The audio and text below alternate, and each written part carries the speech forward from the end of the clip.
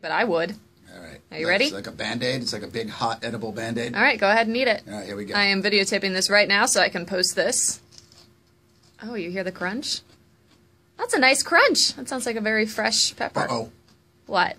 You're feeling it already? Mm-hmm. Are you serious? Are you serious? Mm-hmm.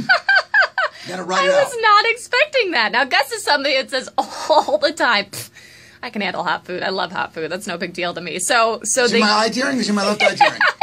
Yeah, wow, that was really fast. So I went ahead and I just took a sip of water, and you know what?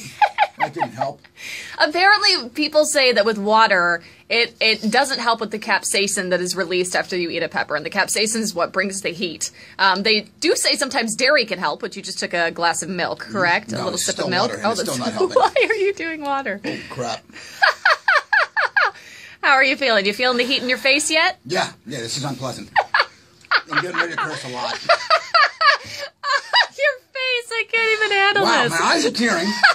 I can't really talk all that much because my mouth is burning. Oh my gosh. Wow! All right. That's pretty intense. That's pretty intense. Yeah, a lot of times people can't handle the habanero. Jalapeno is one thing, but habanero is like, I can't remember the equivalent to a bunch of jalapenos, but I feel like it's like 100 jalapenos equals one habanero. I'll gladly eat 100 jalapenos right now. Really? Yeah. This sucks. Everything about this sucks right now.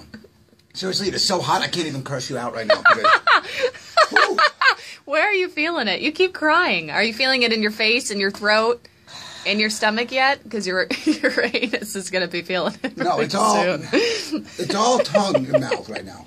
All right, let's let this absorb in Gus's mouth. And Oh my goodness! We'll give you an update in a couple minutes as to how he's doing. Got new music from Nothing More on the way.